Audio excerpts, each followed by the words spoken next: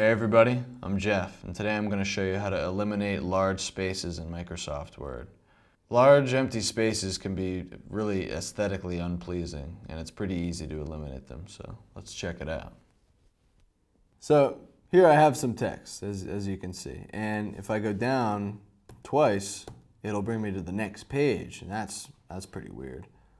But what happened was there was a page break that was inserted. So all I have to do to remedy this little snafu is go to the right before the second sentence and hit the delete button, and it'll bring me right back up there. And if there's only one space, or two spaces, or three, or four, you can hit delete as many times as you need to. And another way to do this is to physically highlight the delete or the empty space that you want to delete. And so I'm going to go and click and drag, and I want all of that gone. You hit delete, boom, it's gone.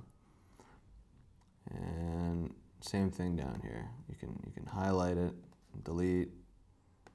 You can just hit delete, and you can also hold Shift and press the arrow up, and it will delete. Let's see, we have another page break there. It will highlight that, the whole page, hit delete again, and now all my text is together, and I've fully deleted all of the empty space. It's that easy. And that's how you eliminate large spaces in Microsoft Word. I'm Jeff. Thank you for watching.